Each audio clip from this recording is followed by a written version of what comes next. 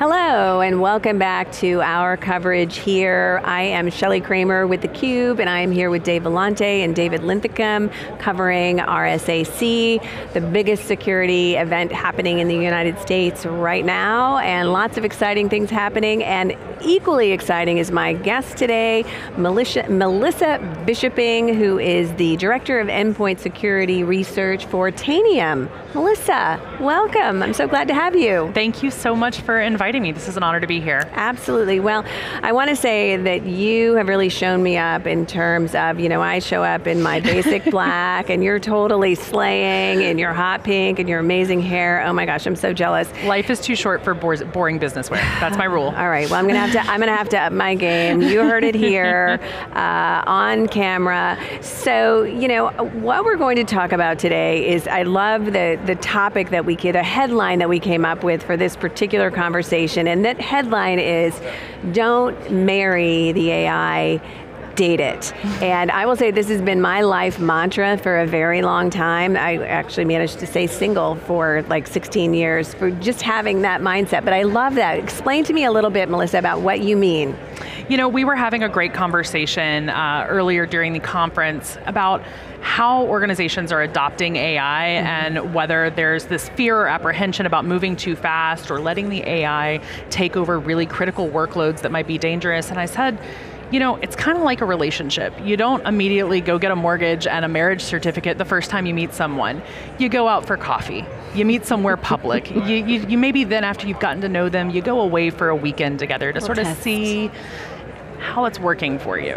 And I think that we're going to see that with any emerging technology that's really disruptive and really changing the industry. You want to get to know the technology, you want to learn to trust the technology before you fully commit to letting it take over essential workloads. I think it makes perfect sense. It's kind of slow the roll.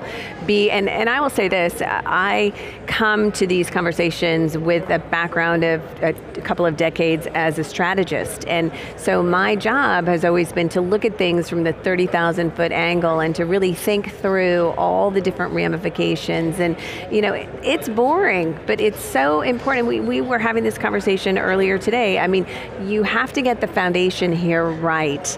And that foundation doesn't have to necessarily be, an entire basement pour, right? Exactly. To use a, building a house analogy. It can be, these are the footings, or these are the drawings, or whatever. And I really think that is, there's so much tendency in our world to do things and just throw stuff against the wall and hurry up and we can make it pretty later. But I think that when it comes to security and when it comes to AI security, slowing the roll really is kind of an important thing to do, and really making sure you can get that foundation built. I agree, because I think that we have a lot of apprehension from engineers, architects, people who are charged with keeping their organizations reliable and available. And there's a lot of concern about, if you let these brand new flashy tools come in and take over your workload, is that going to cause an outage? Is there going to be an unexpected fallout from a tool you don't fully understand? So by slowing the roll and actually having a really strategic, controlled adoption of that new technology, you are improving the resiliency of your organization while using that technology. Right. Yeah, no, it makes perfect sense. So Tanium is, when I think of endpoint management and best-in-class endpoint, I truly do think of Tanium. You guys are doing an awesome job. Talk with me a little bit about what Tanium is doing with customers to introduce automation into its IT ops and security ops workflows. I know this is a big thing and it's a big change for a lot of customers. So what are you doing to kind of shepherd them into this? Absolutely. So we have always said that our speed and scale of our solution is one of our huge differentiators in the market, but speed and scale still benefits from automation of those workflows. And we are looking at things like autonomous endpoint management, AEM, and the first step towards that is Tanium Automate, which is going to be out later this summer. Tanium Automate allows you to build low-code or no-code playbooks that help you walk through the actions you want taken, how you're going to verify their success, and intelligently have those rolled out without having to burn so much of your time on writing really complex code and logic. And we want to free up your engineers' time to go focus on the harder problems and give you this lightweight ability to build playbooks for almost any action you can think of. The great thing about this, and this goes back to the sort of date the AI approach, is it's dipping your toes in the water, getting comfortable with automation, getting comfortable with measuring the success of the automation that you do deploy. Right. And you're not blind to it. It's not happening in a black box. You actually see the steps being taken and the measures of success. And I think that's going to help people build trust and build confidence. So really excited about that. And then as we continue to go forward, enhancing that automation further.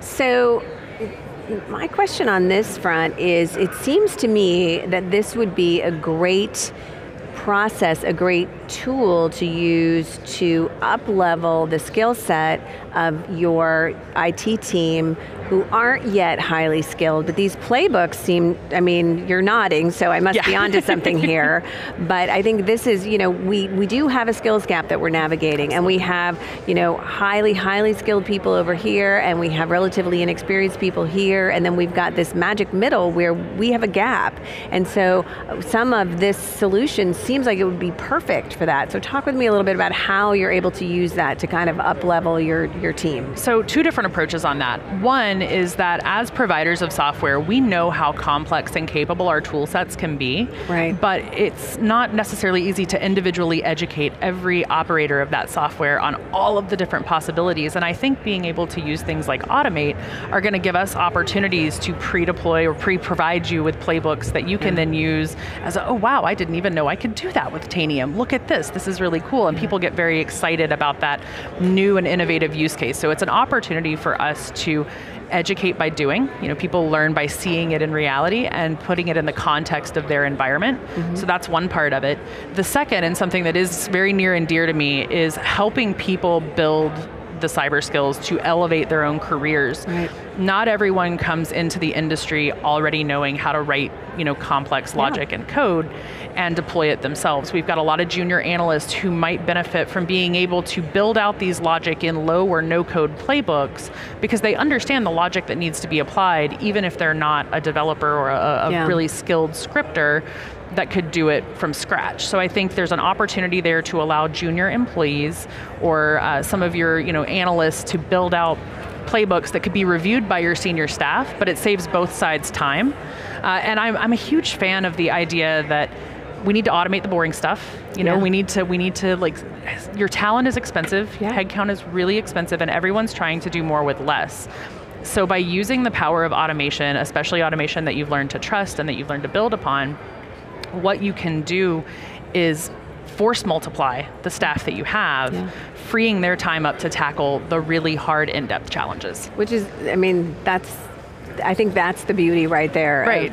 Gen AI in particular and things like that, and it's, we have conversations about jobs going away, and yes, there will be jobs, there are jobs that are going away, but the reality of it is that this technology is best when you work alongside humans and when you can free humans up to do the higher value things and the things that you actually enjoy more. So I see that, I had a conversation last night, we did a pop-up CUBE at the New York Stock Exchange and a New York Stock Exchange event, and I had a conversation with somebody that's in the business of training, partnering with universities, training young people, and not necessarily just young people, but people from the community and things like that, who want to learn cyber skills, and then helping them go get through the course and then actually placing them in jobs. But my point here is that he mentioned that there were like 750,000 unfilled jobs. So I see solutions like this as going a long way toward really upskilling where we need it most, and I think that's incredibly important. I agree with you, because I think that when we talk about that big number of unskilled or unfilled jobs in the market, we're not talking about entry-level jobs. We have a lot of people fighting over those entry-level jobs.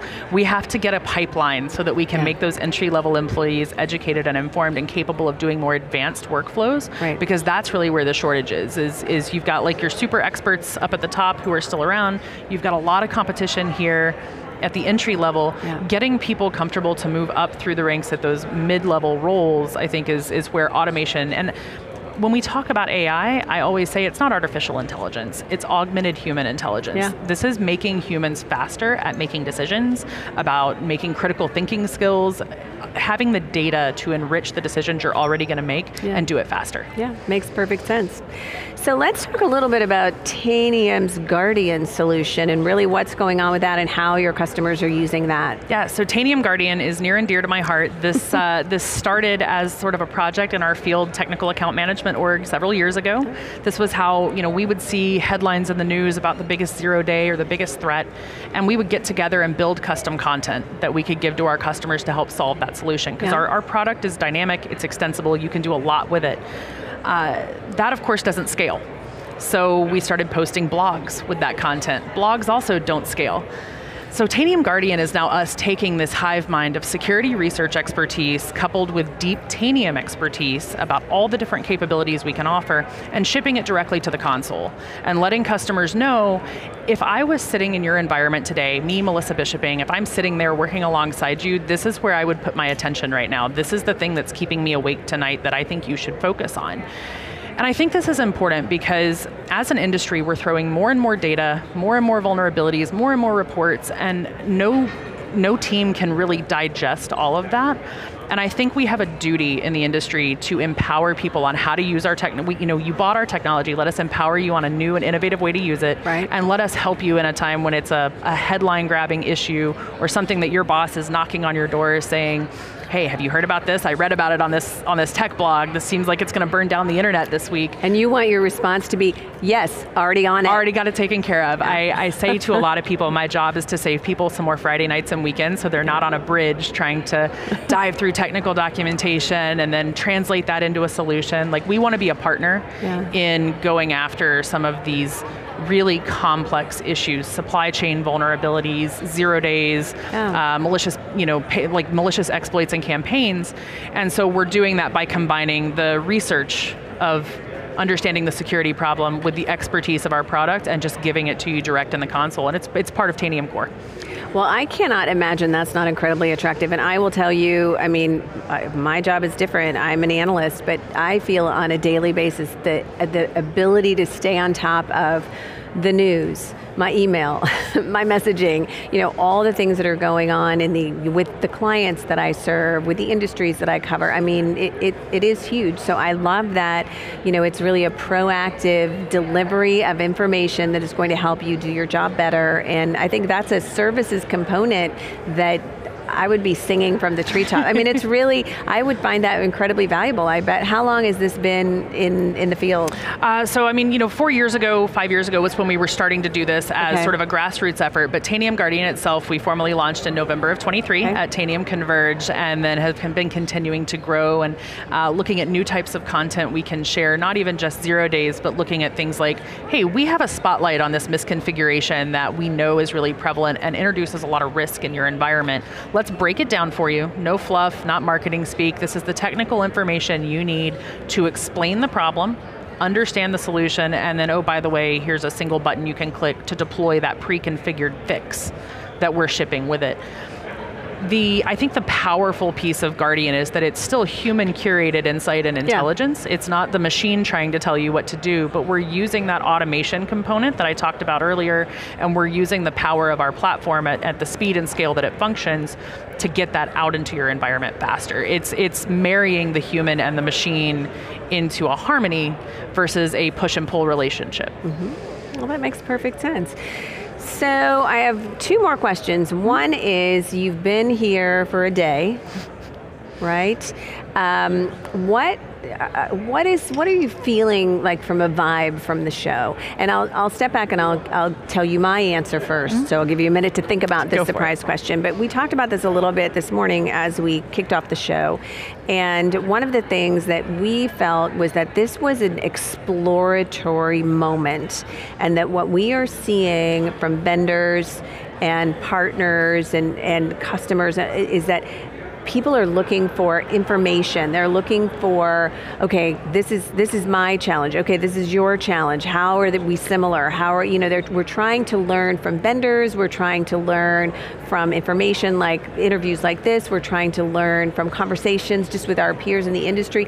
And David Linthicum and I talked about this a little bit this morning, but we felt like this was a time for learning and kind of getting all the puzzle pieces out on the table, and then the next year will be spent sort of trying to put that puzzle together, and then when we're back here next year, we feel like the conversations will be more around actually doing some really bigger things with security products, with artificial intelligence products. What are you sensing as it relates to the vibe here? I think every year at RSA you're getting some of the best and brightest minds in the industry into these rooms and having conversations, and there's no real substitute for that. And yes, there's a lot of marketing hype and stuff around a lot, like the expo floor, but when you actually get people in a hallway having conversations about how they're using different solutions and how they're solving problems and what they're looking at from a policy and regulatory perspective, we're all trying to solve the same problem. Yeah. We're all in this together, and actually I think that was last year's RSA slogan.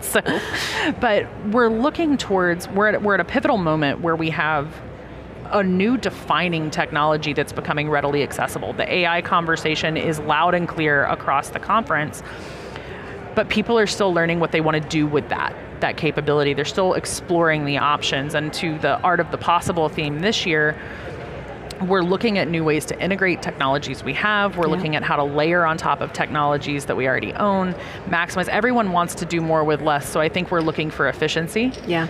Not necessarily looking for new glittery, like whiz-bang features. People are looking for stability and resilience. Resilience is a word that I have heard come up in almost every conversation I have had in the last 24 hours, and I think that's important. I agree. Because, security is about being ready, but it's also about being able to recover. Right, absolutely. And I think, you and I talked about this before we hopped on, and the importance of trust.